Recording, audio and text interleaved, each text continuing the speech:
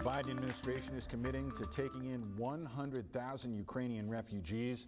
It comes as people there continue to flee the country because of the Russian invasion. A new temporary humanitarian program could help make that process easier. New at 6, THV 11's Jade Jackson spoke with a Ukrainian woman who left her home and is now working to come here to Arkansas.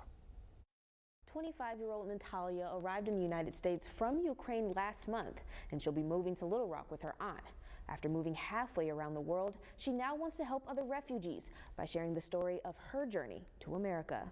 I want to go back to Kiev every day because I want to help people, and I feel guilt that I'm here and I want to do something, but gratitude after a long journey. I love my aunt so much. I'm so happy that I'm here. Natalia Polyakova says after the invasion, she had to travel from her home to Hungary, then Spain, before getting to the U.S.-Mexico border. Natalia was one of the first members of the Ukrainian citizens to arrive to Mexico. Right now, there's over 10,000 Ukrainians living in camps outside of the San Ysidro port of entry. Her aunt Jenya File says they spoke with several immigration attorneys who told them to ask for asylum at the border, but the Title 42 policy holds up many asylum seekers. In the border, they have to help you. They have to let you apply for asylum, but they can't enter you. The Biden administration has agreed to take on about 100,000 refugees from Ukraine. Nathan Bogart is an Arkansas immigration attorney.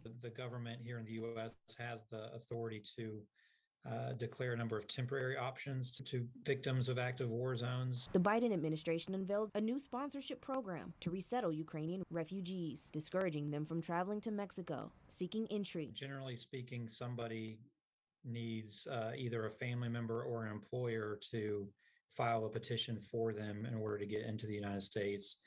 And those processes can be pretty fraught with hurdles. Polyakova is now making her way to Little Rock for a new start. After making a post about her journey, she and her aunt were touched by the number of Arcanians offering to help. For every comment that people left, I cried. In Little Rock, Jade Jackson, THV 11 News.